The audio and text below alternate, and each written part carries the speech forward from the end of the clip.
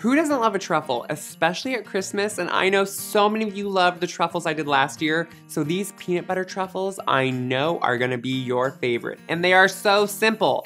My grandma always made these, so I can't wait for you to try them too. To start, you just wanna put some creamy peanut butter right into your mixer, and then some room temperature butter. Whip that together until it's well combined to make sure there are no lumps. Then add in some vanilla, and then add in some powdered sugar. Didn't I say this was gonna be easy? Mix that all together until it's well combined, and then just pull it off the mixer.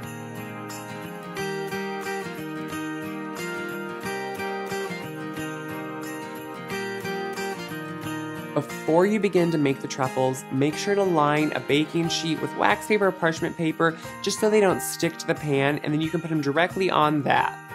I love to use a small cookie scoop. You can use whatever size you want. Obviously these are kind of decadent, so a little bit smaller is better. And then just make small balls, roll them in your hand, place them on a sheet.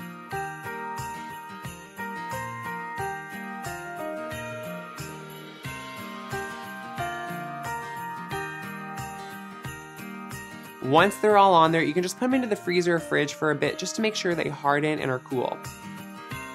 While they're chilling, you just want to temper some chocolate. I like to use a mix of bittersweet chocolate and a little bit of milk chocolate. The milk chocolate adds a little bit more sweetness and a little bit more of that milky flavor, but the bitter gives that deeper cocoa flavor. So mixed together, they're perfect. I think it is important to kind of slightly temper your chocolate. So that means melting about 3/4 of it and keeping 1/4 of it unmelted, and then adding that in afterwards to bring the temperature back down so it doesn't get too hot. I like to finely chop it so it melts easier into the melted chocolate. Also add in just a little bit of shortening. This is gonna ensure that the chocolate is smooth and coats the truffles really well and comes off them really easily as you dunk them. Once it's ready to go, just take your truffles out of the fridge or freezer and then drop them into the chocolate. Use a fork to get off the excess, let it drain a little bit, and then put them back onto parchment or wax paper lined sheets.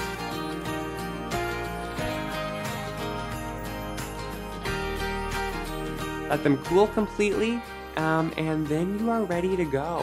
Aren't these easy? And they are so decadent.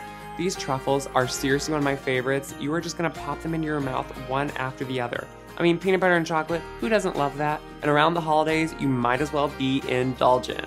I can't wait for you to try these, and you are gonna see why these were one of my grandma and my favorites. If you like this video, make sure to click like below and click subscribe to make sure you're up to date on all of our videos. I love to hear about your holiday traditions and your baking favorites, so make sure to comment, and Merry Christmas.